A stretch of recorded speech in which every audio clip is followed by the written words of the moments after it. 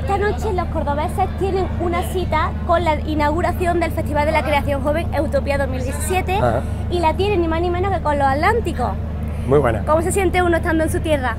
Pues nada, se sienten un montón de cosas, nos sentimos muy orgullosos, nos sentimos muy satisfechos, tenemos una responsabilidad muy grande y bueno, también estamos un poquito nerviosos porque es el primer concierto que hacemos estrenando el repertorio nuevo con las canciones de este nuevo disco que es Aquí y Ahora, y lo vamos a estrenar aquí en Córdoba en un festival muy importante como es Utopía, así que bueno, pues hemos estado ensayando en el tiempo que hemos tenido, ha sido todo muy rápido porque por suerte tenemos mucho trabajo, así que nada, pues un montón de sensaciones que esperamos que se plasmen en un buen concierto y que la gente lo pase estupendo.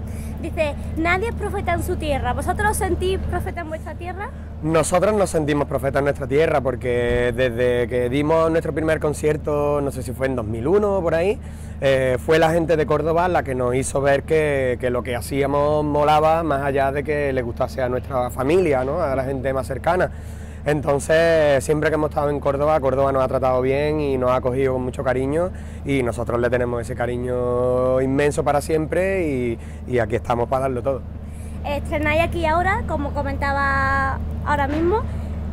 ¿Qué mensaje transmitís en estas nuevas canciones? Porque siempre tienen como mucho mensaje social, ¿no? Para concienciar a la gente, cuéntanos un poco.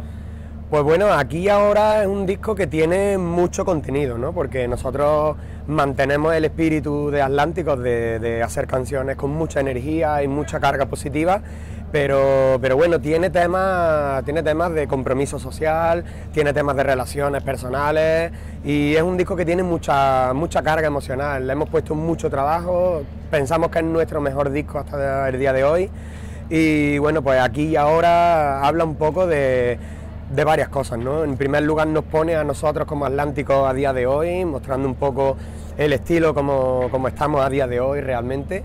Y también pues intenta que seamos muy conscientes o cada vez más conscientes de cómo somos todos en general, ¿no? Y de qué cosas nos hacen felices, qué cosas nos entristecen, hacia dónde queremos llegar, porque pensamos que hoy en día es muy fácil que, bueno, con las nuevas tecnologías y con la prisa y con todas las cosas que hay a nuestro alrededor, a lo mejor estemos aquí pero estemos con un teléfono pensando en otro sitio o estemos posponiendo cierta felicidad para cuando no sé qué, entonces queremos hacer hincapié en que la gente sea realmente consciente y empecemos a trabajar para ser felices. Pues sí, hay que escucharla y disfrutarla. Ya por último, quedan apenas 3 horas y poco para subir al escenario. ¿Qué siente uno?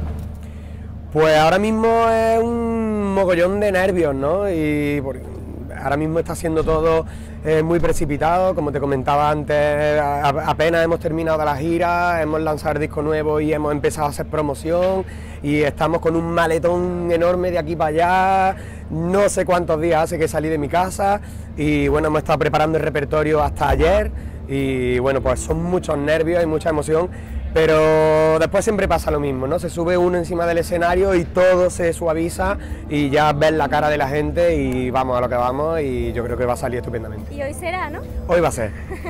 Muy bien, pues nada, está toda Córdoba invitada, que además el concierto es gratuito, ¿verdad? Efectivamente. Así que a disfrutarlo y nada, un saludo para todos. Pues nada, Córdoba, que este concierto es para ti, que te esperamos que venga, ¿vale? Un besito de Ndticos.